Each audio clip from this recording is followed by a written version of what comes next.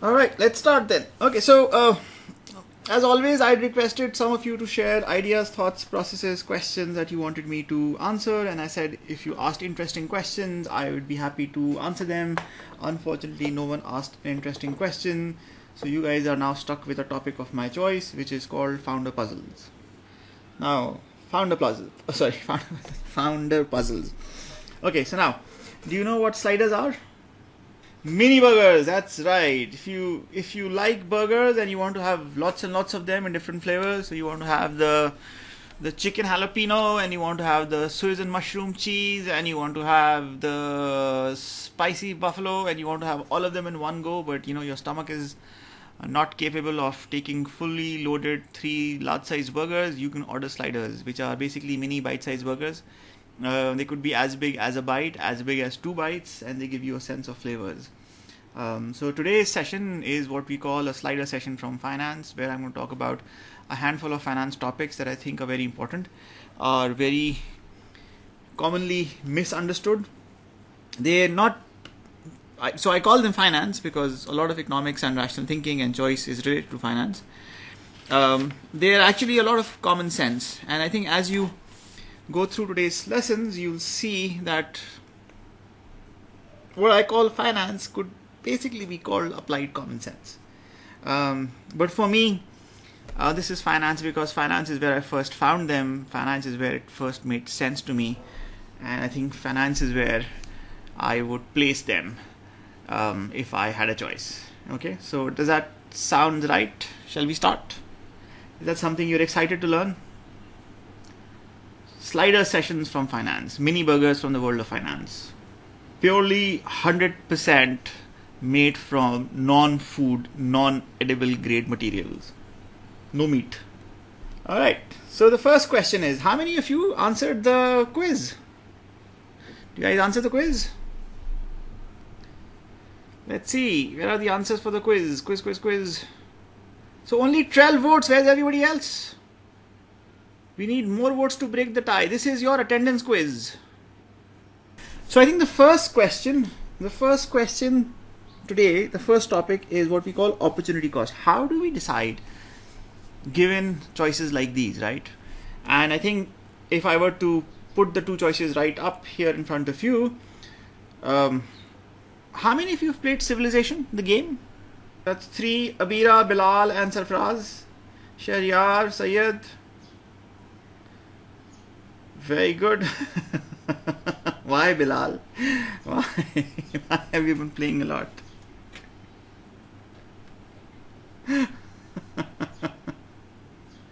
Okay, fair enough. So if you think in terms of Civilization, the game, turn-based strategy games like Civilization, basically do what? Who can introduce us to Civilization? Bilal, tell us about Civilization. How does Civilization work? What does it do? What is the game about? At its heart, what is the game about? Turn-based strategy game, right?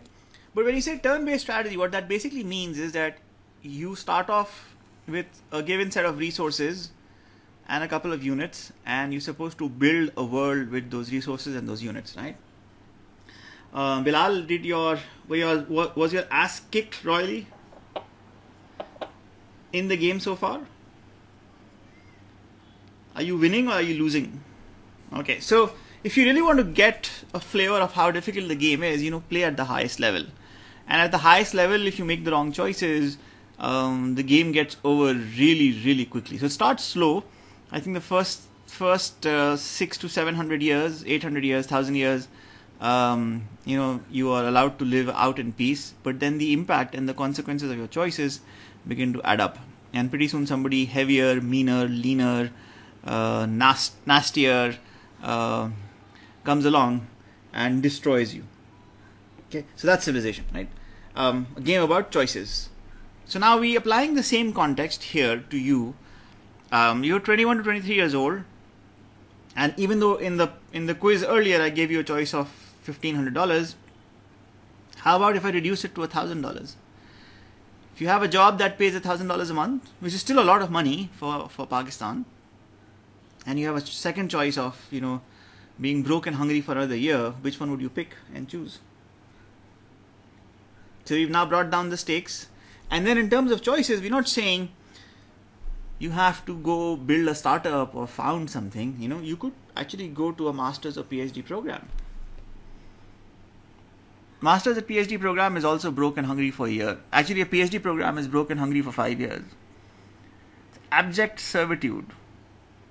Slavery. Alternate name for slavery, right? You've heard of that, right? Laiba, why do you want control? I'm assuming that was a mistake. Okay, thank you. You just asked me for control of the presentation, as if you're not happy with the way this class is going.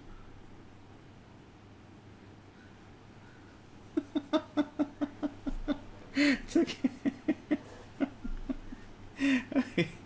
All right. Okay. So coming back to the PhD program, right? Master's or PhD program is also abject slavery or abject servitude or hard labor, right, for 5 years, and you go broke and hungry for not 1 year but 5 years.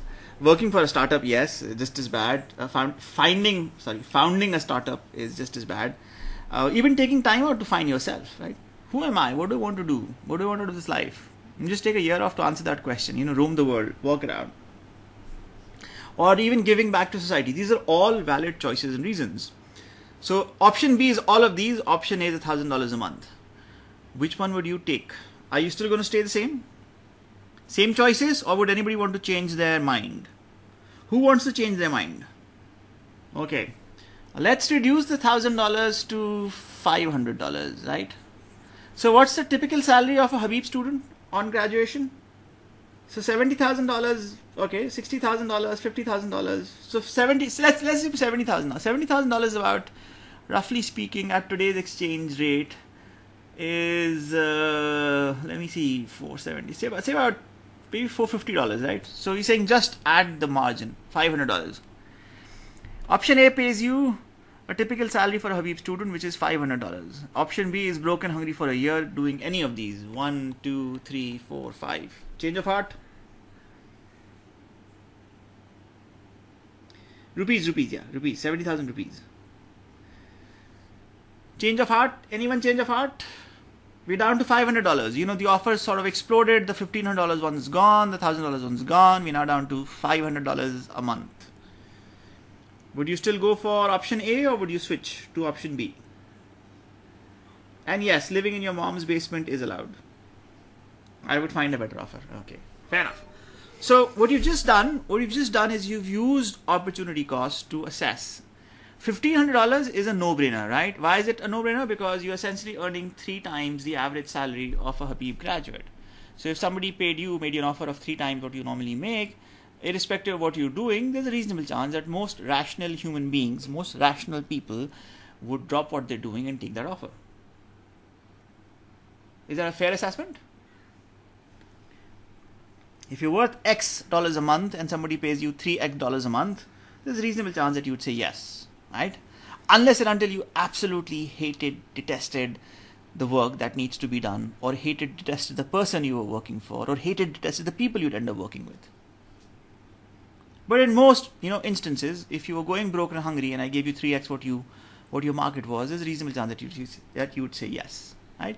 So that at a high level, a simplified level, in a understandable, relatable to graduating computer science seniors, is opportunity cost. How do you decide? How do you make a choice, right?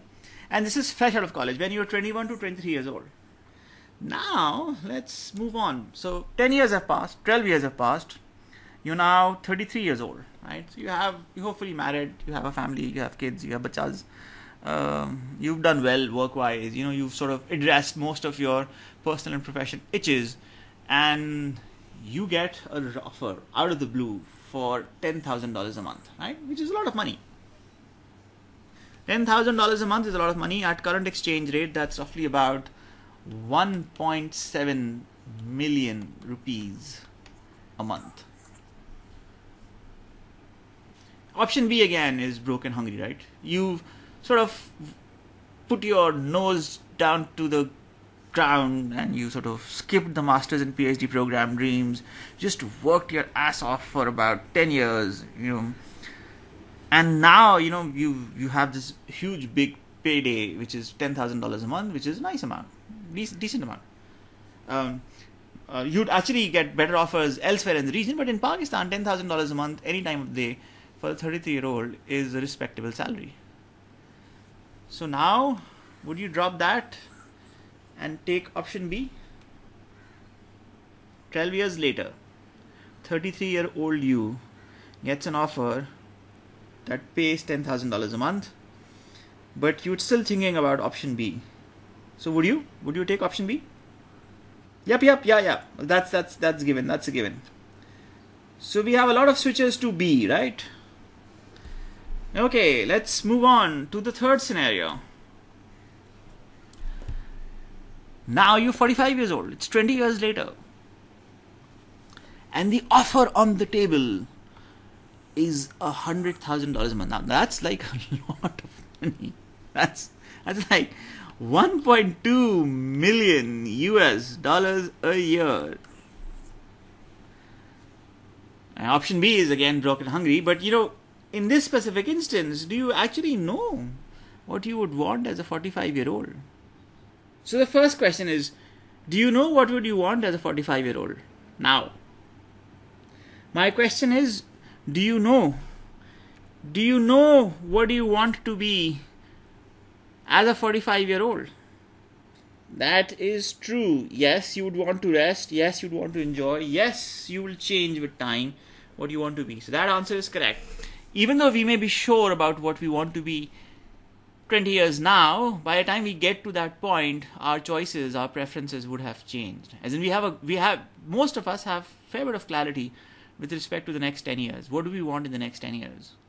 But once you go beyond the 10-year horizon, things change. Preferences change. The environment changes. The economy changes, right? Yeah. No. The beach gets boring after a while. Take my word for it. Yes, you can try it, and you should try it. Certainly give it a shot. But a private beach at the end of 20 years is going to get boring. It's good for a vacation. It's good for a break. You can possibly spend a month there. But after that month is done, I think there are going to be challenges and issues. All right. Okay. So how can you know what would you like to do at 45? And the right answer is, some of us may and some of us do, but most of us don't. A large part of the population doesn't. There are very few of us, very few lucky, fortunate ones who know what they want to be at 45. And some of them, mashallah, are very lucky that they are able to do that when they hit 45. Most of us don't. Most of us are not sure. Okay. So back to civilization. So civilization as a game basically says allocate resources, make choices. The question is, in real life, when you think in terms of making choices, what's the framework do you use? And that framework for us is opportunity cost. Opportunity cost basically means how do you assess the relative merits or demerits, likes or dislikes, the pros or cons of choices in front of you.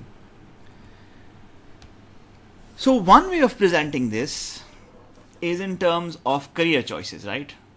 The reason why I'm taking the example of career choices, I want to simplify it, I want to make it as relatable as possible. And these are all based on actual people, friends, relatives, family members, acquaintances that I know, that I've worked with over the last 35 years. And these are their stories, right? So here in front of you right now is a graph that shows growth in salary based on years of service. So this is salary and this is dollars per month. So this is, for example, $10,000 per month. And this is service. This is service, right? So this, for example, is 34 years of service. Okay. So I've been working since, I think I was, let me see, how old was I? I think I've been working since I was 19 years old, which basically means that I've worked for about 30 years. So I would be right about here. Okay. So on this graph, there are 1, 2, 3, 4, 5 friends. The first friend opted for applied research, and this is his salary. So when I say growth in salary, what this is showing is that when he started at $10,000 a month, and right now he is at $60,000 a month. Then my second friend is a banker who started at a much lower level in year 0 when he first started, much lower level right now, and he is actually at the $1 million a year benchmark, just under $100,000 a month in salary. Then my third friend is a consultant who works as essentially a technology consultant. That's the specialty that's picked up. And he also started low, but mashallah, he's done well. In 15 years, he's now standing at about $10,000 a month. My fourth friend is a technologist. He does technology support, has been in the technology support function for about 10 years. And before that was again in the same function for about 10 years. So he's been working for about 20 years. And he's also about $10,000 a month, right? And then my last friend is a founder who earns roughly about $50,000 a month right now. Right? So these are my 5 friends. What do you see? Something stand out in this graph in front of you? Yes, old people earn more. That's certainly true. Applied research. So it's a function. Applied research is a function of which field, right? You could take applied research in a field that still leaves you broke and hungry, and you could do applied research in a field which is really hot, really in demand, seeing a lot of growth, and you can take off. So it's not so much, applied research is not guaranteed. In this specific instance, the person that I'm speaking about did very well because he picked up an area at a point in time when it was just taking off, and there was a huge demand for people with this background, and still is, because the area hasn't stopped growing in the last 30 years. So obviously, when we see this, we can clearly see that the bankers have done well, right? But these bankers, are these your normal bankers? Are these your normal bankers that you see at a bank branch where they get to the branch by about 8:30 and they leave by about 5:30, 6 o'clock? Are those the bankers who end up with $1 million paychecks? That's right. No, these are hardcore bankers, right? Bankers, specialized roles, specialized functions, very bright, very sharp, So the next graph now shows growth and salary by age bracket. So this one was years of service. Here it's actual age. So my banker friend is in the 55 to 60 year age group. And he's essentially what you'd call a CXO, which means that he is part of he's either a CIO or a CTO or a CXO or a deputy CEO or a chairman of the board, or so very senior banker, right? And has done very well in the sense that by this time, and this data is about 2 years old. He's actually jumped much higher now, but he's done well, right? So we see a big jump here for him. But in his career, if you notice, the biggest jump actually happened from here to here. From 45 to 55 is where he essentially more or less roughly doubled his salary. If you look at my applied research friend, there was steady growth for the first 15 years of his career. Yeah. And then there was a big jump from 35 to about 45. For my founder friend, right, this gentleman here, right, essentially flatlined till about 35, 40, and then from 40 to 55, 15 years, big jump. Do you guys see a trend? Are you seeing a trend? Are you seeing the same thing that I'm seeing? That's right, Fatma. You've picked up the right trend. So essentially, there is a step up. Depending on how hard you worked, depending on how well you've done, depending on how lucky you are, depending on what your specialization in your area of expertise is, somewhere after 40 there is a magical kick, right? And for some that magical kick lasts till about 60. So 40 to 60, from a professional, from a growth, from a compensation, from a personal, from a money in the bank point of view, 40 to 60 are your golden years. You essentially work from 20 to 40 to position yourself for that leap, and then at that cusp, when that door opens, you walk through it and you're in a completely different league. Growth is after 40. The kick is after 40. Does that make sense? But then, a very natural question is, what happens if you don't make it to the 40s? What happens if you don't make that cutoff? What happens, God forbid, if you sort of hit a health crisis? Think in terms of the big diseases, right? The big diseases are blood pressure, diabetes, heart disease, kidneys, liver, neuromuscular injuries, which includes arthritis, which includes neural disease, lots of other factors.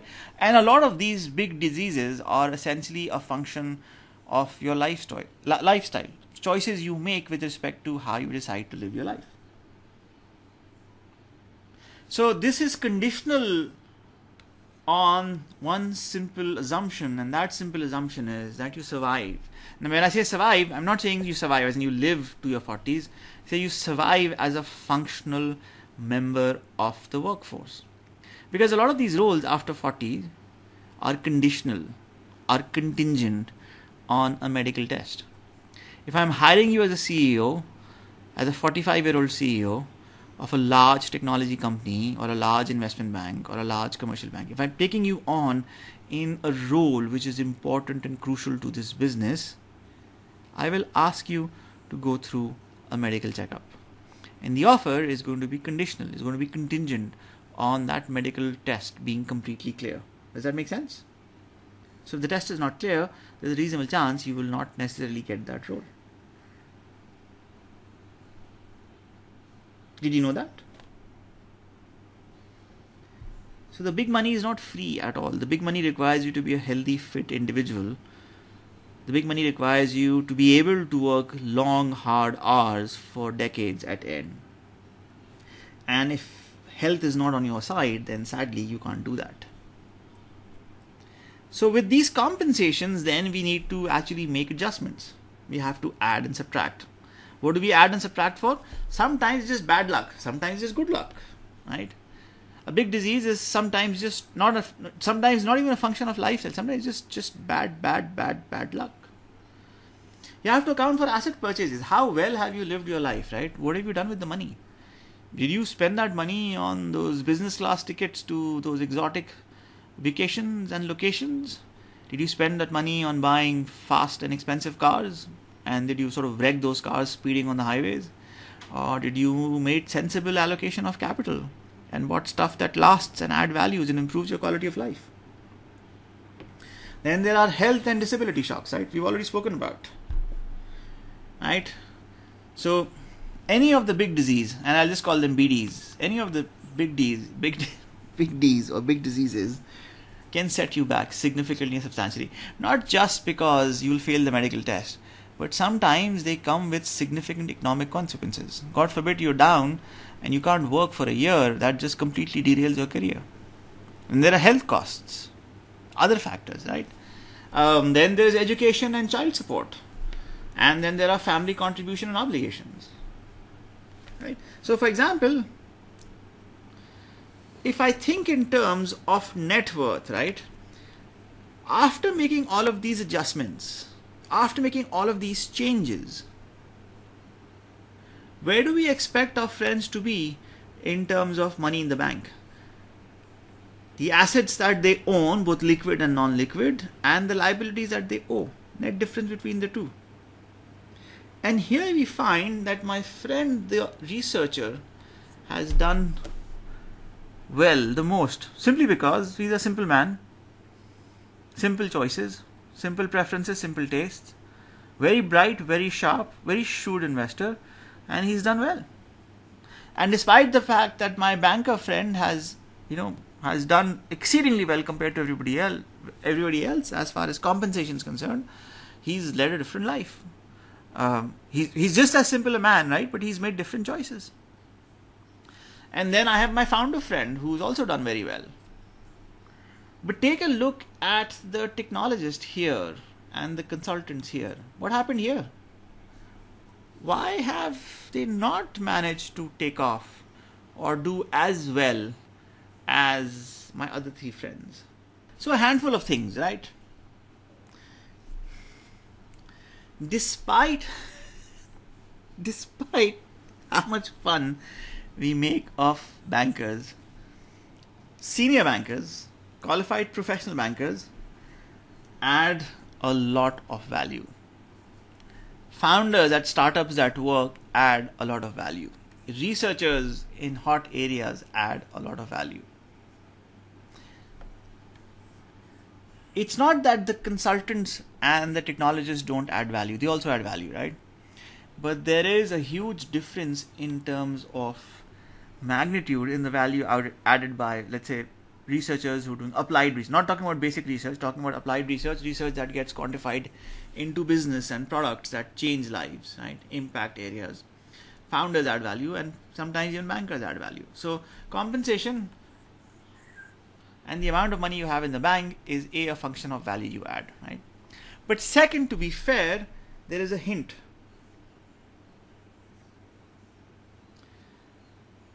The hint is if you go back here, right, you can also see that the consultant and the technologist are relatively younger. There's at least a 10-year gap between the founder and the banker and these two. So it's possible that by the time we get, where are we? Where's the network? By the time we get, maybe move another 10 years, this graph may have moved up. Still wouldn't have moved as much as the bankers and the founders and the researcher, but it would have moved. But third, I think in terms of compensation, you can also see, where are we? In terms of compensation, you can also see that while the founder and the researcher and the banker got big kicks, right, their compensation flattened out. Why is that?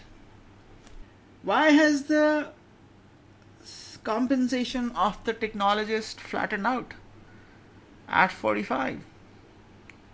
Whereas the compensation of the banker just took off at 45.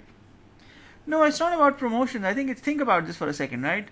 When you're 45 years old, are you current with technology? Are you good at picking new tools? Are you slowing down? As in, you're a product manager or a project manager or even a chief architect, right? But if you're a hands-on technologist and the pinnacle of your career is a chief architect at 45, how far and how high are you going to go? Yes, so technology changes and the ability of so there are certain areas where you add an enormous amount of value because of your expertise and your background and your skill set. But within those areas, you're competing with a fairly large pool of people that have something similar to offer. So unless and until you do a role change at 45 and become a founder or a researcher or a banker for that matter, which obviously is not possible, right? If you just continue on the arc of being a technologist or a technology support worker or a technology professional, you'll find that your compensation is likely to flatten out. It'll grow. I'm not saying it's not going to grow. It's going to grow. It's going to grow at, the standard rates of inflation that everybody else's salaries grows at. Your organization, your companies, your businesses will still value you, but they're going to value you a lot less than some of the other people on this list. And that difference and that divide is going to increase over a period of time. As you grow older, you'll find that the specialist roles will rise faster and the standard roles are going to slow down. So, what are the biggest takeaways? Your biggest jump, compensation-wise, wealth-wise, value-wise, net worth-wise, happens when? That's right, 40 plus. So, but for you to survive to 40 plus, you have to look after your health. You have to make the right choices. You can only benefit from that growth. You can only open that door and walk through it if you can fit through it, or if you can literally walk through it. If you can't walk through it, if you can't fit through it, then you're stuck. Then you don't. Everybody else will move on, but you'll be left behind, right? That's 2. 3, growth and specialization. They both link to each other. If you start specializing early on, higher chance of you growing later on. And again, but that specialization is hit and miss. It's a function of which specialization did you pick. Which area of expertise did you pick? Stuff that you like doing, obviously, right? But also stuff that is hot, or is likely to stay hot, or is likely to be in demand for the next 15, 20, 30 years. 3, you have to be patient, right? You can't get that $1 million paycheck at the age of 25. You'll have to end up making too many compromises, too many sacrifices if you actually do get it at 25. You'll have to give up a lot to get that $1 million paycheck at 25. But you can certainly get that at 45 or 50. As long as you're willing to be patient and work hard and grow and improve and add new skill sets and add to your expertise, right? It's yours. But it'll take some time. So don't rush into it. And that essentially is a time and place for everything. So I'm going to close this with my question, why health? What do you think this is? Any guesses? My God, this is sad. This is really, really sad. Come on, come on. This, my young friends,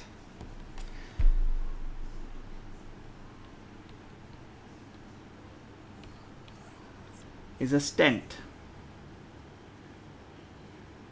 That's right, Abhi, that's a stent. It's the stuff that they put in your arteries to unblock them. You've heard the word angiography, angioplasty? So again, depending on which type, which factor, anywhere from 70,000 to 250,000 rupees per stent. Not 10 rupees. Yes, it's not 10 rupees. It's quite expensive.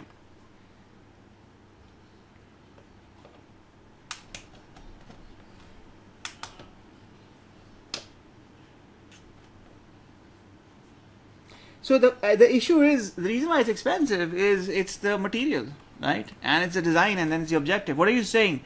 You're going to take this thing and put this inside someone's heart. And then in that someone's heart, it's supposed to last for at least 15, 20 years. So this piece, whatever this piece is made up of, right? We don't know what it's made up of. We'll have to look it up. Whatever it's made up of is material which is used, which is safe for consumption inside a human body part. It's supposed to stay there without killing the patient for the next 15 to 20 years. So the manufacturing cost, it's not about the manufacturing costs.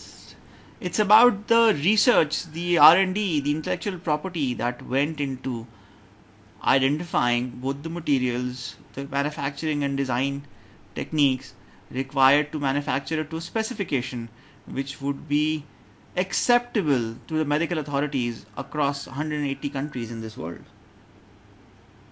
Does that make sense? So God forbid if somebody is diagnosed with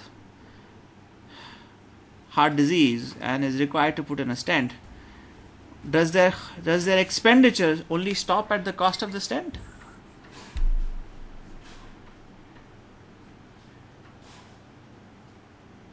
So first there are the tests, then there are the doctor's fees, then there are the surgeon's fees, then there's the stent fees, then you deploy the stent, then you need to follow on, and then the follow-up, and then you have to take medication so that your body heals. The body doesn't reject the stent, right? Because and your arteries that you've opened up with so much effort, don't get clogged and blocked again. So then it's a lifelong decision, right? And it's not just a question of expenses, it's also a question of there are certain things that you were able to do before that you can no longer do. You have to change your lifestyle. Hence, health has a direct impact on what happens here. All of this assumes that you're a healthy, functional individual. If you don't take care of your health, if you don't take care of your health here, don't take care of your health here, then all of this goes away. Okay, lesson number 2, sunk costs. Can you fix bad code? If you worked on something for 4 years and you're not making progress and you're just about ready to quit, in your decision to continue working, quitting, what matters more? The amount of time you've put in already, 4 years of your life? Or how much time do you need to finish it and wrap it off? Let me put this another way, right? A lot of you are in your 3rd and 4th year. How many of you think that you made a mistake by picking up computer science or EE? So now if you found out that this field is not for you, right? I mean, if you finish your program, despite the fact you put in 4 years into it, do you think you should continue working in the field or do something else? So if you thought that this is not for you, if you found that out and once you finish and graduate, do you think you should continue working in this field because you spent 4 years into it and subject yourself to another 30 years of, misery and torture? Or should you find something that keeps you and makes you happier? What do you guys recommend? Do something else, right? So if this is not for you, even though you spent 4 years into it, don't waste any more time in this field. Do something else. Do something else that keeps you happier, keeps you more productive. Find a fit that is something. Yep, there we go. Switch to something else. So now, that's what sunk costs mean. Money, time, effort that you've already spent should not be a factor into your choice. Just like bad code, right? Should you fix bad code? Yes, I agree, you can fix bad code, but should you? And no, the code is not yours. Code somebody else's, but it's really, really bad code. Code which is bad enough to bring tears to your eye. Where you say, what were you thinking, my friend? I can't make heads or tails. Just tell me what you wanted to do and I'll do it again from scratch. Rewrite is right? So move on. So similarly, sunk cost basically means amount of money you spent, whether it's $1 million, whether it's 4 years, 5 years, 10 years of your life. If it's not working, if it's not likely to work out, if you can see clearly that this is not going to get fixed, then it's better, it's best to close that chapter and move on with your life and do something else. Look to the future, forward, not backwards. That's the lesson from sunk cost. Okay, very good. Now, number 3, forecasting the future. How do you build models that forecast performance or results or trends or projections? Starting off with our favorite topic these days, which is COVID-19 growth trends. What does this image or this picture represent? So just like COVID-19, right? In multiple countries, we will all have our own growth paths. And here also you can clearly see that each country has a different model. This is one country, this is one country, this is one country, this is one country. These are all separate countries. Some of them are a family. But how many families are there of models? I can see 1, 2, 3, 4, 5, at least 6 separate models. But the challenge and the problem with models is that, you remember the gold graph? We did this in one of our earlier classes. Predicting prices. No? The problem with most models is that as far as prior history, prior data, past data is concerned, they can do a good job of fitting the model to the data. But once you go beyond prior history and prior data, yeah, they're backward compatible. They're not very good when it comes to forward compatibility. Here also with COVID-19, right? All of this is fine and well. But this model is not going to work for this country. So backward compatibility, yes. Goodness of fit with prior data, yes. Accurate predictability, future forecasting, forecast error, no. That's a challenge. And that's because we come back to the fundamental lesson that we've mentioned many times in this course. All models are wrong. Some models are more useful than others. So for example, if I take this trend, right, what do you expect to happen? Once you cross this threshold, if you look at this trend, what do you expect to happen? Do you expect, if this was prices, do you expect prices to go up? Do you expect prices to come down? Do you expect prices to stay where they are? What would be your guess? A, B, and C. Three choices. A, B, and C. A, up. B, down. C, stable. Pick a choice. This is a proof of life vote.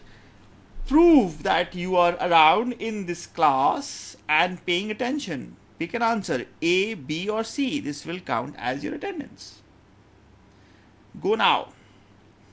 So we have, how about you have to pick an answer? You can't say down. So say B. So 1, 2, 3, 4. You have to pick an answer, guys and girls. You have to pick A, B, or C. You can't say down, up, or stable. Follow the rules. So 1, 2, 3, 4, 5, 6, 7, 8, 9, 10, 11, 12, 13, 14, 15, 16, 17, 18, 19, 20, 21. My God. Okay, so I need to understand this. Everybody who said down, why are you saying down? Why did you pick B? And most of you would be right. You would be right because this is the housing price index from 2008, just after the financial crisis. Most of the world didn't see this coming because the model they had projected this. None of the models in the world at that point in time predicted this.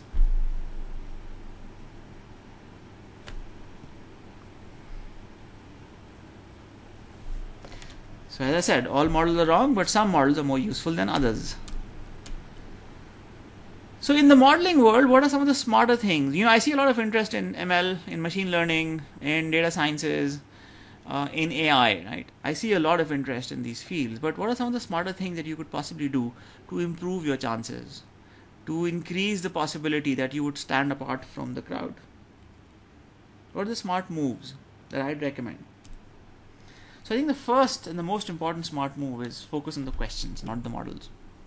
Modeling, data science, AI, ML is not about building models. It's about answering questions. So focus on the questions. What is the question we're trying to answer? Now the question is, what are the right type of questions? What do they represent? A good question, a great question, allows you to frame the analysis. This is a great picture, not because it would have been a great picture otherwise also, right? But the picture becomes more interesting and more useful because it's been framed within the hole in a wall, right? So the great questions, the right questions to ask frame the analysis. So what are the right questions to ask?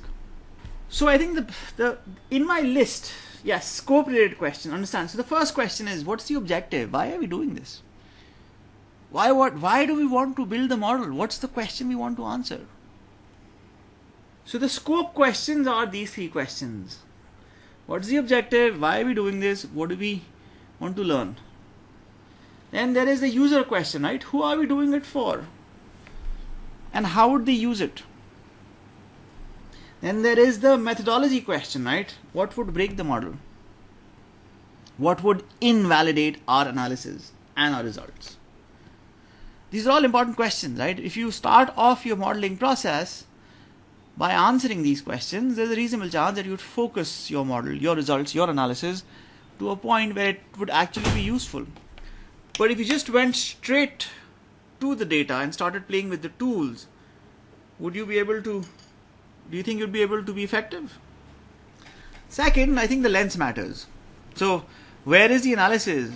And sometimes, you have to do it both ways. Sometimes you have to do 10,000 meters, sometimes you have to do it close up, sometimes you have to do both, sometimes you have to do side by side. 1 year or 30 years. And the lens matters because you can clearly see a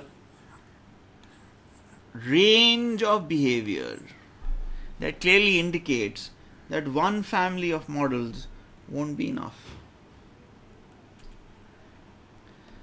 Third is relative value. Now, relative value is a very interesting question, and the way that I phrase it is, let's take a look at this graph. What is it showing you? The blue prices, these prices, right? This is the price of gold. The green prices is the gold to oil ratio.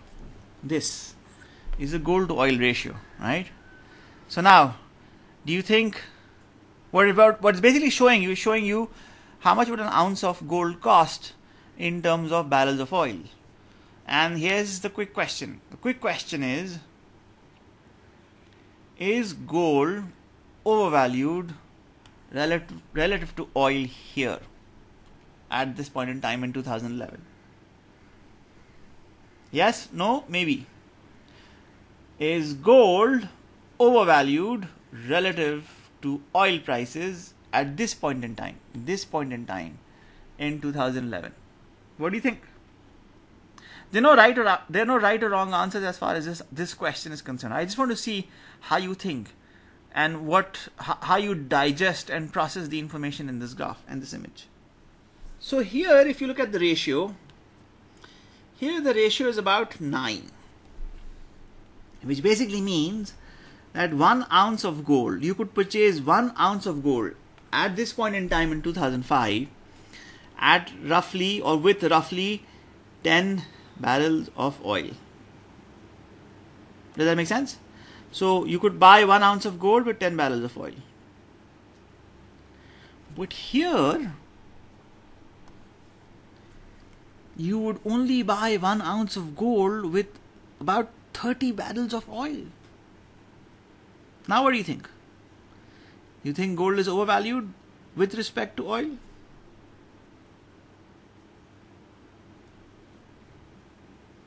Oh yeah, you're right, not 30. 22 barrels of oil.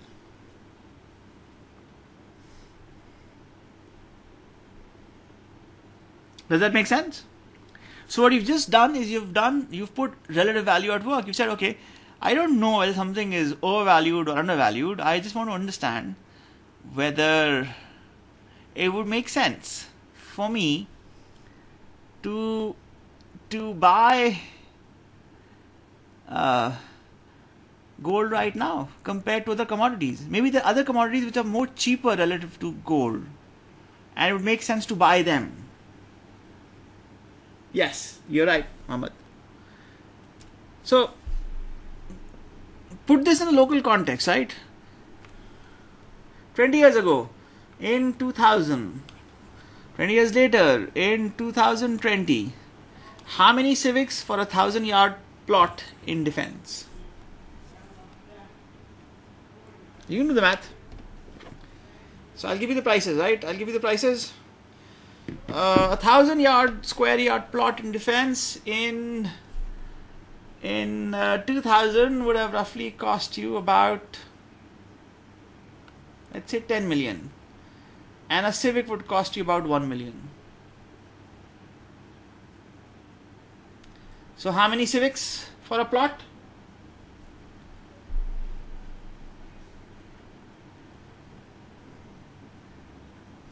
There you go. 10 civics for a 1,000-yard plot, right? In 2020, the same plot of land is now worth 100 million. How much does a civic cost? A civic costs 4 million. What's the ratio now?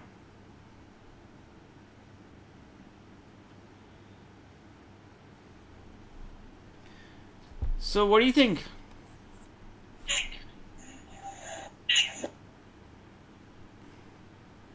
Which one is overvalued? Land or civic? That's a tough one, right? But you get a sense, right? You get a sense. Relative value, right? Items of consumption, items of investments, items of use, you can relate them to each other to get a sense of whether something is overvalued or not. Let me ask you a very difficult question, or a very different question, right? What's your yearly fee, tuition fee at Habib University this year in 2020? Alright, let's assume 1.2 million. Let's assume 1.2 million, that's fine, right? What was my yearly fee when I graduated from FAST ICS in 1992? Or started FAST ITS in 1990? my yearly fee at Fast ICS was 12,000 rupees a year. So between these years, 30 years roughly speaking, 1990 to 2020, the fees has grown how many fold? Fees has grown 100 times.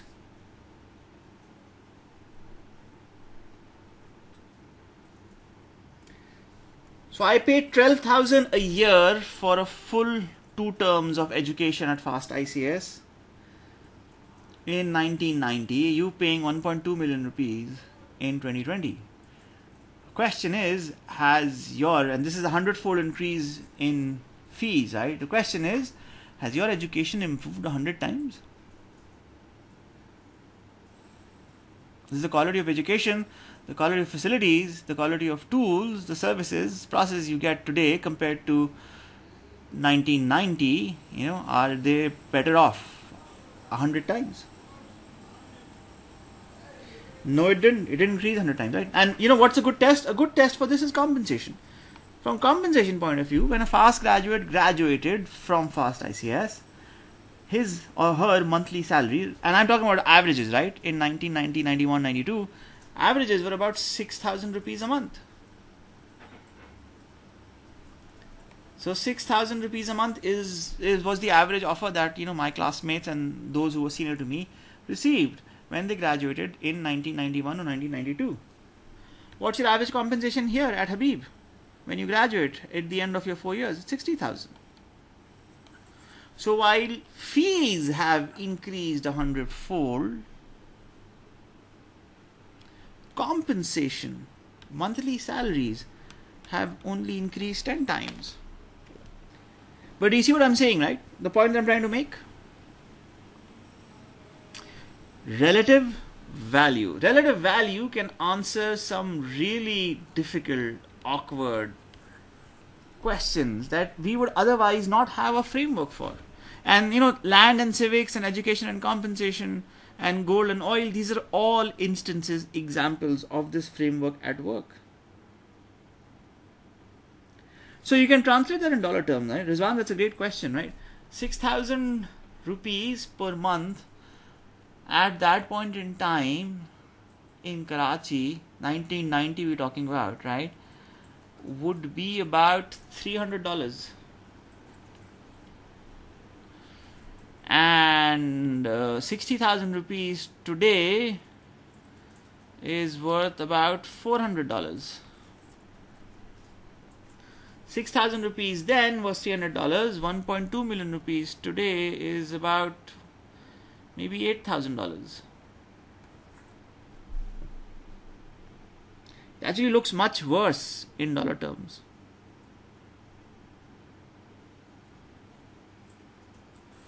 Yep. You can't win this discussion. You can't win this discussion, especially because I've been teaching for the last 25 years. I can tell you whether the quality of education has improved or not because I've been part of the education industry for the last 25 years.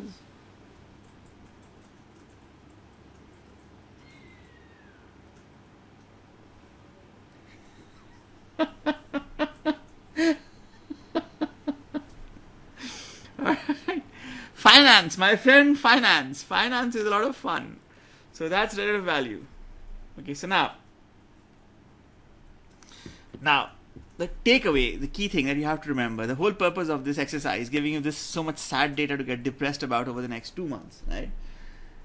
The big money in models is not in the models. It's in intuition. It's in building an understanding of what the data, what the connections, what the relationships, what the insights behind the data mean and represent.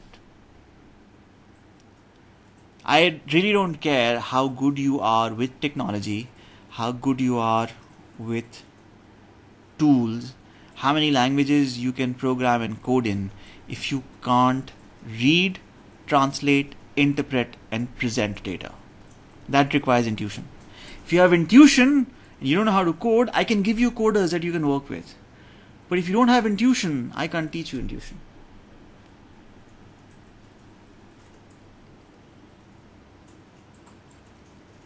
Now, where does intuition come from? Intuition comes from being wrong. Intuition comes from building models for years till you get a sense of what works and what doesn't work. When things fit and when things don't fit. And when things don't fit, especially when things don't fit, what is the reason why they don't fit? So what should you do? If the value is not in building models, but the value is in building intuition and in being wrong, what should you focus on? If you're interested in being successful in data science and ML and AI, what should you focus on? What should your expertise be in?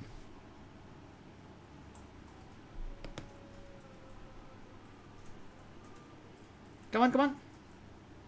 Yeah. There you go. That's right.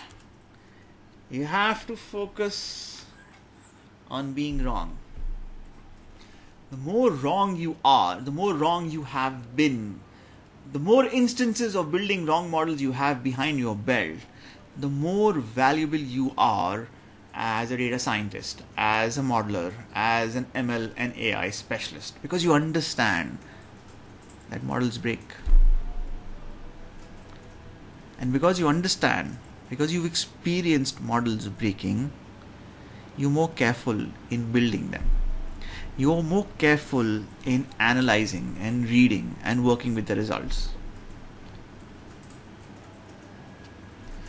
So for me, when I said this here, when I started this debate in the relative value of education, you really think this analysis is correct? Or have I framed it specifically to start a debate and a conversation? What are my motives? Why did I frame it in this specific context? So yes and no. Yes, you can make a case for fast with fast. That's true, right? But fast with fast is not relevant because the fast in 1990 was a very different animal from the fast you have now. The fast in 1990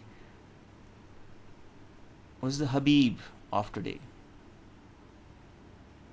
When it came to faculty, when it came to thought leadership, when it came to flexibility, when it came to providing platforms and tools and products and ideas to work with, when it came to inspiration, the fast in 1990 was very much like the Habib of today, not the fast of today. So the comparison is not so much in terms of a name, the comparison in terms of if you were to go back 30 years and enter yourself into the leading computer science school of Pakistan at that point in time, that school would have been fast. If you were to look at the leading computer science school of Pakistan today, that school would not be fast. That school would be Habib. 2, again going back to this analysis, the analysis is only as good as how you frame it, right? So I framed it in a specific context because I want you to ask yourself, is my education 100 times better? And if it isn't, what can I do to make it better? So facilities wise, yes, certainly, you are generations ahead of what we had at FAST. Faculty wise also, I think you're very lucky. I think in some areas you're comparable, in some areas you're better, in some areas you're worse. It's a function of what, right? In curriculum point of view, you're generations ahead of where FAST was because, you have liberal arts, you have thinking, you have writing, you have questions, you have history, you have context, right? We didn't have all of that. We were just focused on computer science. In terms of talent also, we had a great group of people, but you also have a great group of people. In some areas, you're actually comparable. In some areas, you're better. 100 times better? No.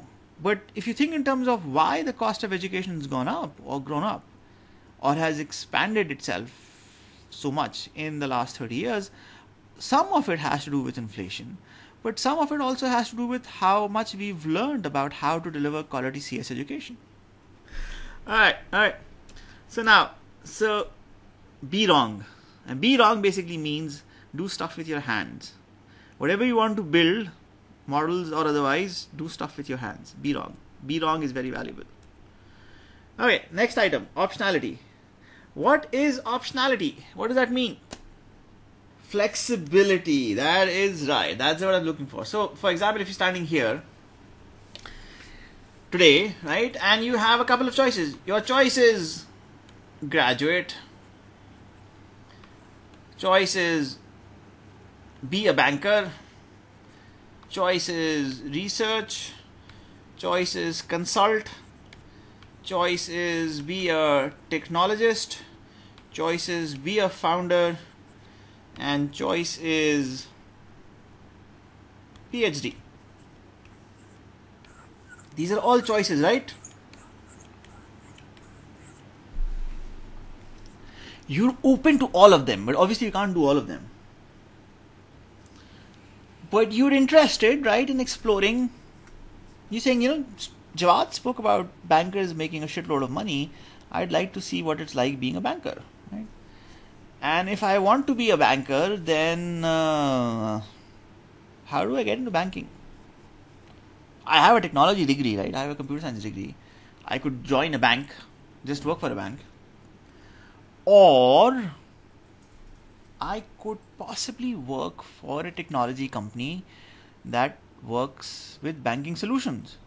And if I could work for a technology company that works with banking solutions, then I could explore banking because I'd end up working with banks and bankers. I would explore the consultant part because I'd be consulting for banks, and I'd understand what it takes to be a technologist. So in one choice, the structure of that choice is what? I'm working for a technology company that works for the banking industry in Pakistan. I have crossed out 1, 2, 3 options. I now understand. I'll have a choice. I'll have the option to explore 3 industries in one go. And then, after I work for them for a year, I'll decide whether I want to be a banker, whether I like working with banks, whether I like working in and being around bankers, whether I like being a consultant, whether I like being a technologist, or whether this is not for me. And if it's not for me, then I'll decide, and then I'll focus, whether I want to go out and do a PhD or higher education or do something else with my life. So optionality basically means flexibility, right? And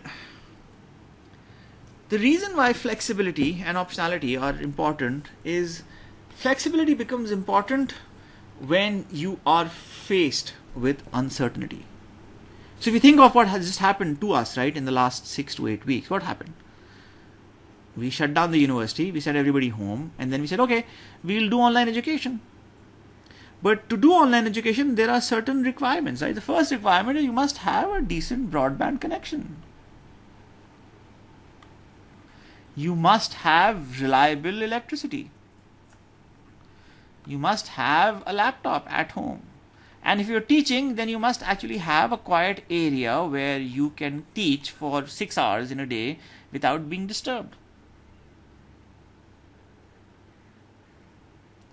So if you had all of this, you could very easily go from this world, which is a instructor-led classroom model, to this world, which is a world apart, which is a remote learning model. So none of this would be possible without broadband, electricity, laptop, and a quiet room. Now, I had a quiet room because I had worked from home before, and I quite often work from home, so I'm used to working from home, right? So not too much of a transition. I had broadband because, I like having a fast internet connection. It's important for retaining and maintaining my sanity. I have a laptop because I've been working with laptops for a long time, and I have a quiet room because it's the study that I work off. But if you didn't have any of these, if you didn't have that flexibility, do you think it would have been easy to switch from a classroom model to remote learning model?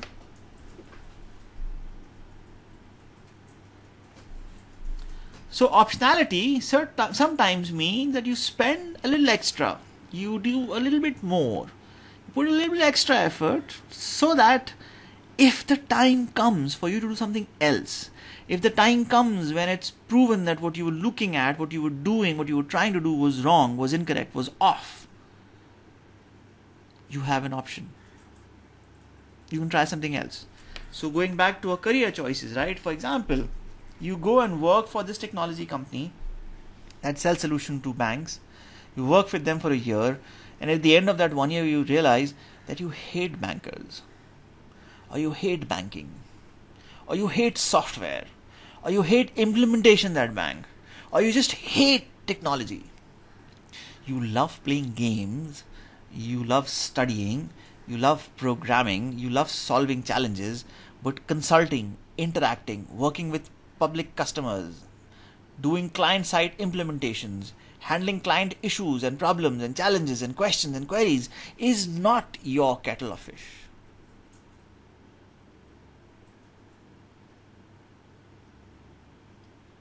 But because you took out the time, you said, I'm going to spend a year trying to figure out whether this is for me or not, before I lock myself into a career, because you took that time out, and because in that time out you realize that this was not for you, you actually have the choice to not do this.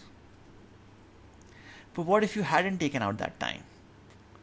What if you said, Jawad said bankers make a shitload of money, I'm going to go do an MBA from wherever I can get an MBA from, and then go join a bank and work for a bank for the rest of my life. So you drop out of computer science, you leave computer science, you go to an MBA, you go to a place where you get an MBA in about 2 years, you spend 2 more years of your education, and at the end of those 2 years, you end up working for a bank, and within the first year you find out that you hate banks. Now what do? You're 3 years in. So would it be better to just spend that 1 year working in a role where you have more data, you have more information before you commit? Or is it better to just commit and start off the bat? When is optionality really valuable? You spend a little extra, right? You spend a little bit more. When does the value of that little bit more really becomes phenomenal? Optionality becomes valuable when uncertainty increases. Just the fact that we were able to switch to online learning did what? I know I hate teaching online, and I know some of you really hate learning and studying online, right?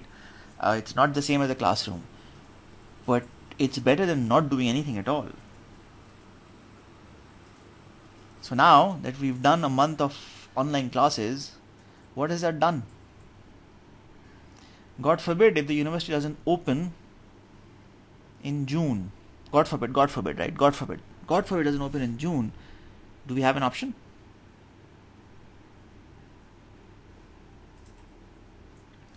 Yes, there we go. We have an option, right?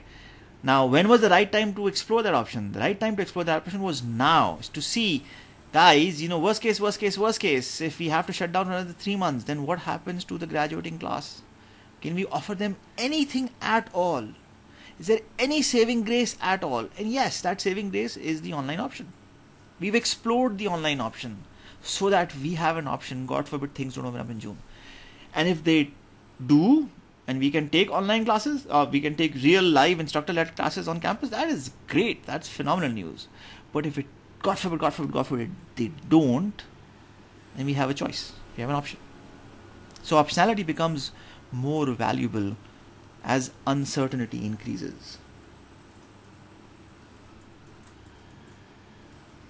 Faced with uncertain times, look for flexibility. I'm going to skip this. This is homework. You can, when I send you the slides, you can go through the slides and see. Now, another way of handling optionality and handling uncertainty is to take small bets. So, the example that we gave earlier of go work for a technology consulting company that works with banking solutions is a small bet. You said, okay, before I go to an MBA, I'm going to try this out. See whether I like working for banks or not. And if I don't, I'll do something else. At least I'll have the choice, right, to do something else. So rather than doing an MBA and spending all the money I have on doing something which is not something I may like, right, before I spend all that money and time and effort, I would rather just try something for a while to see whether this is for me or not. So small bets allow you to get more data. Get more data allows you to make informed choices, informed decisions. So here's an example, here's an instance of a case of 15 parameters, right? And the choice is, my name is Jawad Ahmed Fareed. I run a technology company. Once upon a time, my team came to me and said, Jawad, we have these 15 parameters that we need to store. What would you prefer? Would you prefer that we code them and put them in the code? Or would you prefer that we create a database table? And in that database table, we add these 15 rows. What's your preference? What do you recommend? What do you think I said? What would you do? Would you store these 15 variables and parameters in code as variables, right? Not constant, as variables. Or would you create a database table? And what we were building a calculation engine. The question was, that calculation engine would use some of these values, but what was more efficient? Was it more efficient to store these values in a table, or was it more efficient to store these values in code? Tell me, what would you do? If your team came to you, would you put them in a table or in a variable? Is certainly more faster. Every time you run a calculation, it's possible that you may change the results. It's also possible that you only set them up once in a while and not change them at all. It wasn't just 15, right? The 15 very quickly grew. So there's general setting, email setting, day count mapping, and this is just the simulation parameter settings. And there's the stress test parameters, and there's minimum capital requirement, then there are ALM buckets. And then there were other screens and other parameters. You see, that's 1, 2, 3, 4, 5. And then there were yet even more parameters. By the time we were done, I think there are about 2,000 plus parameters that had to be stored. They were all stored in a table.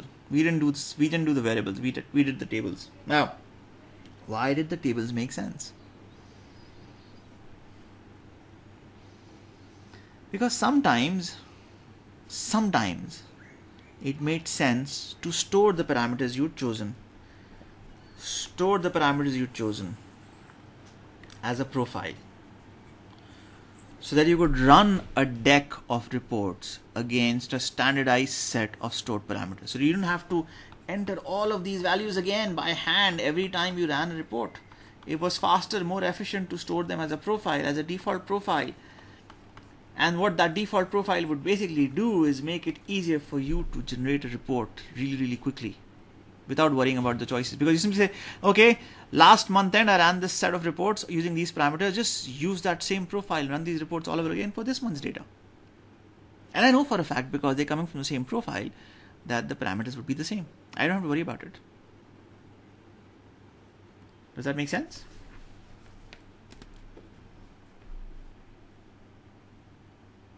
Yeah, you could learn from data. So what was this? This is optionality.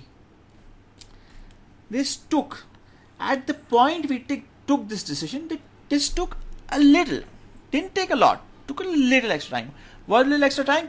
We had to design a database table. We had to write queries to put data in, pull data in. That was it. A little bit of extra effort. But what that little bit of extra effort did was it made it possible for us to deliver phenomenal value. Much more importantly, because this became a design element, then the team knew for a fact, anytime a parameter comes, Jawad will have the same answer. Store it in a table. There's no sense in even asking him. Store it in a table. That's what he's going to insist on. Don't try to put it in a variable. If you put it in a variable and he finds out, he's going to lose his cool. He's going to get really, really mad. Store it in a table. That became the design philosophy. So everything that we did linked, hooked, connected with a table. And what that then did was that when we moved from Karachi to Dubai, when we took our software, when I took our technology from Pakistan to the Middle East, and from the Middle East to Nairobi in East Africa, the tables were already there. All you had to do, think about this for a second. All you had to do was, because we'd put that in the table and because we'd expose these variables to the users to configure the system You didn't need to touch code. To port the system from one market to the next, you didn't need to touch code. All you had to do was log into the screen as a user, change the values, change the variables for the market you were working in, and you were done. Your calibration, your configuration, your implementation were infinitely simplified. That's optionality for you. That's flexibility for you. Started off with a design choice in a case of 15 parameters.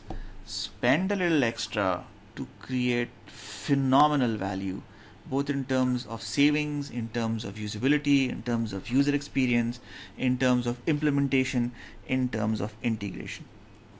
Comes specialization and scale. Which should come first? Specialization or scale? Should you specialize first? Should you scale first? Pick one. That's right, specialization is first. Specialization comes first. So here 4 examples, right? 3 examples, not 4, 3 examples. Model building. I built my first model in a spreadsheet, and at that point in time it wasn't Lotus 123, it wasn't called Excel, it was called Lotus 123, because Lotus 123 was a Lotus product that was the original first Excel spreadsheet that became mainstream. Built my first Lotus spreadsheet in 1987. How many years is that? 33 years ago. 33 years of building models. 32, 33. Okay. Teaching. Ran my first class in 1995. How many years is that? About 25 years.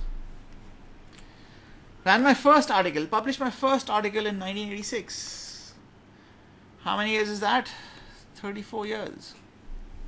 Have you heard about the value of a network? The value of the network equation? You all have access to Google, right? Look up Metcalfe's law. Answer the question. Value of a network.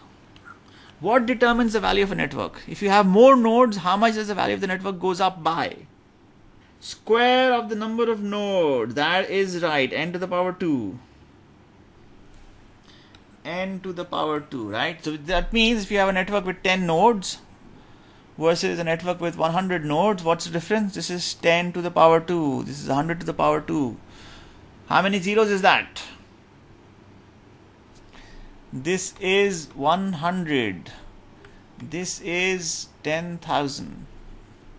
If you add 100 nodes or even 90 nodes, you increase the value of the network by how many times? An idea becomes more valuable as it is exposed to more people. An idea is a network. The value of an idea increases, it improves when more people see it. If less people see it, the idea is less valuable. It improves because everybody who sees it comments on it, critiques it, improves it. Just that engagement, just that transition, this is a transaction of exchanging ideas and opinions increases the value of the underlying idea. So take this thought, hold this thought, right? The idea is a network. Take it back. So 33 years of building models. What does that mean? Customers, clients, students, teachers, partners, people that I've worked with. 33 years of building a network. And this is what? This is financial modeling. This is pure finance. Then 25 years of teaching. That's another network, which started off with computer science, but very quickly, by the time we got to 2003, about 16 years ago, switched to finance. Then the third network, which is writing and publishing, right? Started in 86. By the time we got to 2010, so about 10 years ago, switched to finance. So if I bring 3 separate networks, modeling, teaching, publishing together, and they're all focused on finance. What have I just done?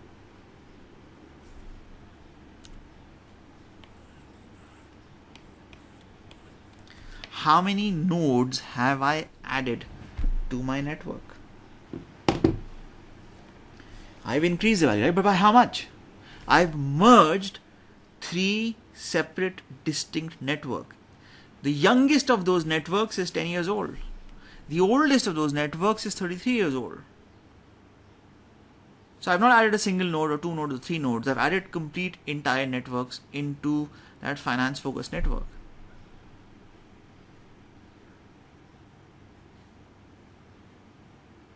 So if you want to scale, once you specialize, right? So specialization is finance. The specialization is finance, right? That's my specialization, right? You will have your specialization. It takes years to build specialization. Don't build it in isolation.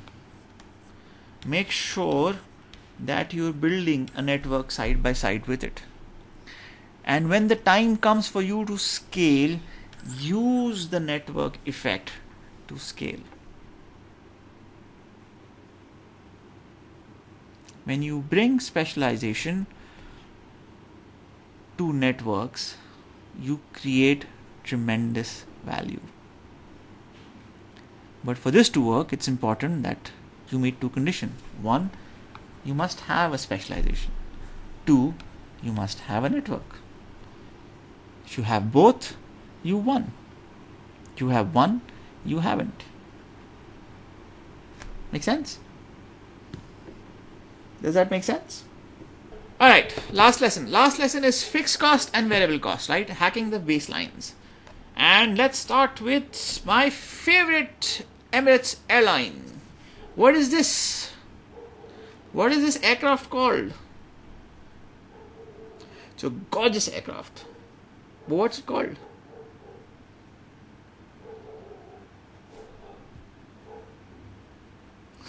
Yes, it's called the Emirates A380. Alright, how much does an A380 cost? How much does an A380 cost? Take a guess.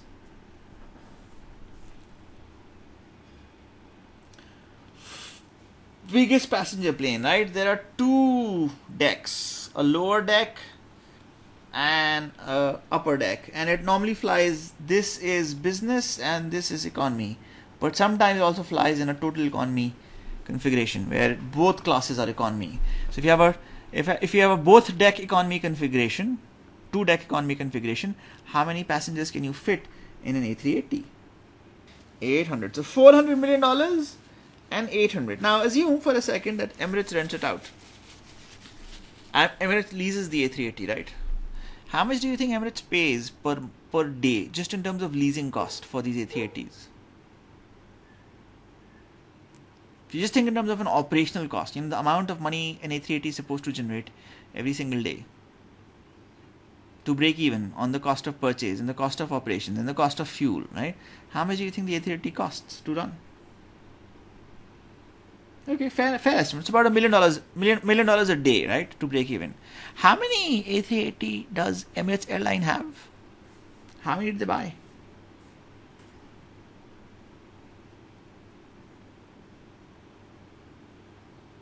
How many A380s did Emirates Airlines bought?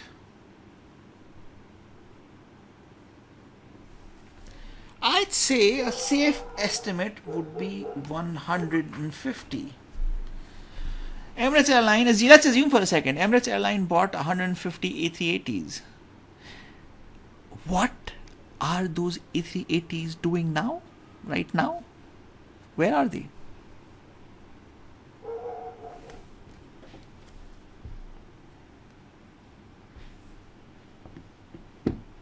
They're sitting on the ground, gathering dust at Dubai airport. Yes, they parked. And if they parked, how are they generating $1 million a year, $1 million a day in revenue that they need to break even?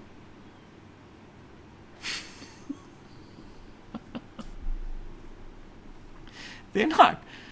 So 150 A380s costing $1 million a day to operate, roughly speaking, right? That's the ballpark figure we've come up with. Basically means what? How much money is Emirates losing just on the A380 fleet? $150 million a day. That's fixed cost. If you're not working, if you're not operating, if you're not running a business, you're not serving your customers, what would it cost you to exist? What would it cost you to breathe, to survive being a business? Higher your fixed cost, the lower your ability to handle uncertainty. The lower your ability to handle shocks to the system. Lower your fixed costs, higher your flexibility. Higher fixed costs, lower flexibility. But you'd be surprised how quickly we add up fixed costs. That's a separate lecture just on fixed costs. We could spend maybe a full semester on discussing fixed costs within the technology industry. But we won't talk about the technology industry just as yet. We have another example. What is this place?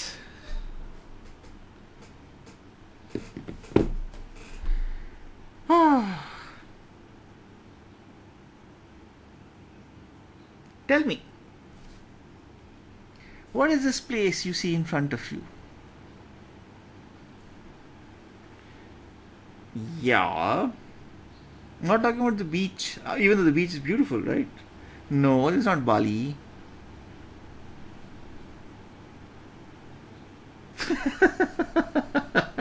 Appa, where in the world do you live? See, you never looked this good. Japan? No. This is the Four Seasons at Koh Samui in Thailand. I shot this picture, right? I was standing wherever I was standing to shoot this picture. So this is something I saw with my eyes. It's gorgeous. But it's a resort. Do you think it's any different from an airline? It's not any different from an airline because all of this land, all of these buildings, just like Emirates Airline, have been financed, have been leased. There's rent. Think of it as rent. There is rent that needs to be paid. So normal environment, the place is fully booked. So in peak season, the place is fully booked. You can't get a room. You can't get a place. You have to wait for 3-4 months. But now, at this point in time, there are no guests, there are no tourists, there are no visitors. So if there are no guests, no tourists, no visitors, and no flights, how do you cover rent? High fixed costs. High fixed costs are bad news for businesses in trouble. High fixed costs are bad news for businesses when things change without notice.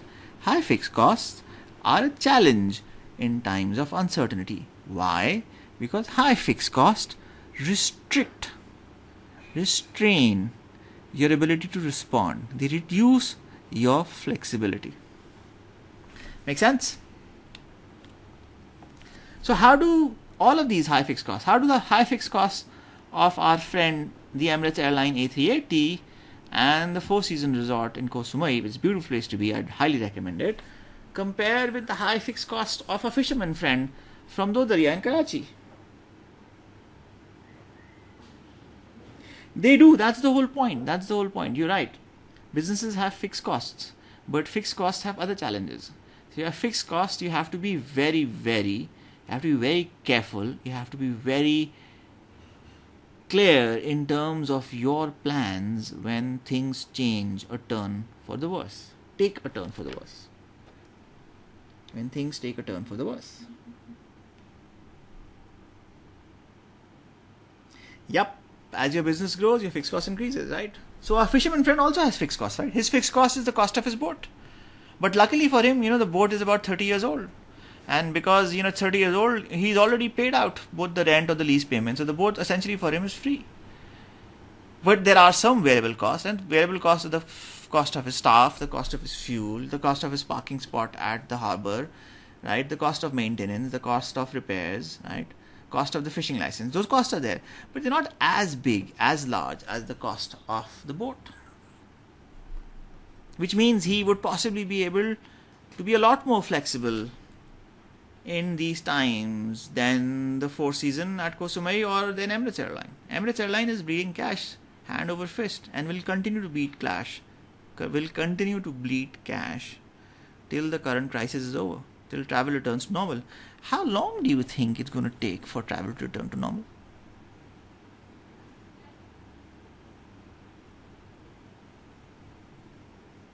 You think Emirates Airline can survive $150 million a day worth of loss every day for the next 2 years?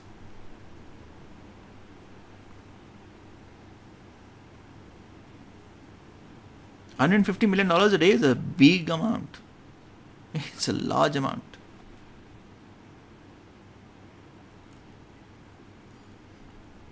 All right. So, fixed cost, software business. How does this work?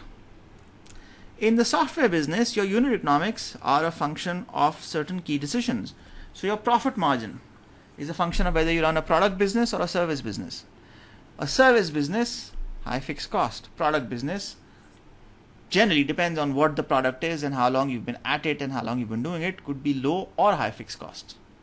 Marginal cost, how much does it cost you to serve one new customer, ship one new order, process one new transaction? That's marginal cost. What's your marginal price? How much would you sell one extra unit for?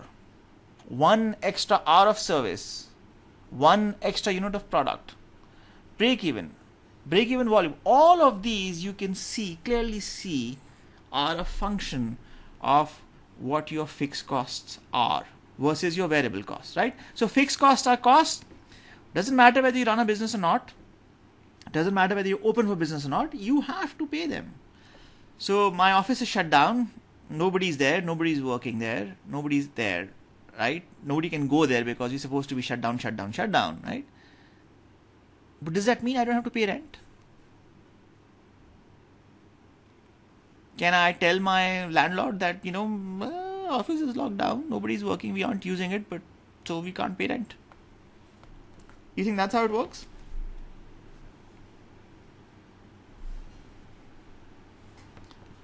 So fixed cost, right? I have fixed costs. Now, the higher the fixed cost I have, the more trouble I'm in. The lower the fixed cost I have, the less trouble I'm in, right? Now, my employees are also my fixed cost. But luckily for me, most of us are comfortable enough, actually have the flexibility and the comfort to work from home. And it's a small team, not a large team. We don't have hundreds of thousands of employees. We just have a handful of employees. And all of them work from home. So even though my employees are my fixed cost, but because they're working, because they're functioning, it's not a write-off. They're not sitting at home twiddling their thumbs. They're working very hard. In fact, we've all been working harder than we've ever worked in the last 8 weeks since this whole episode started. So the reason why the software business is such an interesting business is that software business, it's possible to end up in a model, and this is a rarity, where you have not just low fixed costs, you also have very low variable costs, very low marginal costs, which essentially then turns you into a gold mine. Now this is rare, this is not common, not everybody gets it right. A handful of us who've gotten it right, handful of us who've done it right and done it well, have done exceedingly well when they've been able to scale their low fixed cost, low variable cost operations to higher volumes. They've literally printed money, hand over fist. So difficult to get right, rare, not that common, but if you're lucky enough, if you're smart enough, if you're bright and sharp enough to do this, you'll find that the software business is a very interesting business if you get this balance between fixed costs and variable costs right. Okay, good code versus bad code, and this also will skip. So I just want to now wrap it all together and bring it all together and think in terms of connecting the ideas that we've discussed. So the first idea that we spoke about was opportunity cost, which basically meant choices have consequences over the long term, and the lens that you're looking for in terms of long term is about 20 years. Then we spoke about sunk cost. We said, listen, if you've made a bad choice, made a bad call, made a mistake, it's all right. It's okay. What you've done, what you've lost, what you've spent is gone. No, don't worry about it. Walk away, look forward, look to the future, move on with your life, right? There is a life in front of you. Look at that. Third, we spoke about predicting futures and framing questions. Framing questions both in terms of asking the right questions and understanding, why models break. Then we spoke about optionality and uncertainty, right? And how that becomes valuable very, very quickly in times of both uncertainty, specifically hard times with uncertainty, right? Then we spoke about using small bets to get more data so that we can make more informed decisions. And then we spoke about specialization and scale. Specialization takes time, right? But when we link it to this concept of an idea as a network, it becomes really easy to scale with specialization, right? And then finally, right, towards the end, when it came to scale, right? So scale is a function of fixed costs, right? Software business is an interesting business because it allows you to do interesting things with both low fixed costs and low variable costs. Yes, we have software businesses that have high fixed cost and high variable cost, but we also have software businesses that have low fixed cost and low variable costs, which makes it a really interesting business to explore, especially in times like these when you have an enormous amount of uncertainty. So given a choice of starting an airline right now, such as Emirates, and ending up with a fleet of 150 A380s that cost $1 million a day to run, and starting a software business where you can all work from home, which one would you pick? You should only add fixed costs when you have guaranteed volume of orders in front of you. And then I think the funny part that I left out because I wanted to save it till the end, funny part is, in all of this discussion, despite the fact that you're in a technology company, did we speak about technology? Did we speak about tools and platforms? No. Technology is just one small part of the overall equation. A larger part of the equation is the fact that you're running a business. And running a business has nothing to do with technology. Running a business has everything to do with maintaining a balance between sales, between orders, between volumes, and your cost structure. And your cost structure is a function of the balance between fixed costs and variable costs. If you have high fixed cost, you're screwed when it comes to times of uncertainty, hard times. If you have low fixed cost, you have a chance. You have a chance because you have flexibility to respond to uncertainty, to the hard times. If you don't have fixed cost, you don't have a shot. You have a chance. Unless and until you have really, really deep pockets, things are not looking good, my friend. Alright, G. So now, takeaways and questions. What did you learn? क्या सीखा आपने?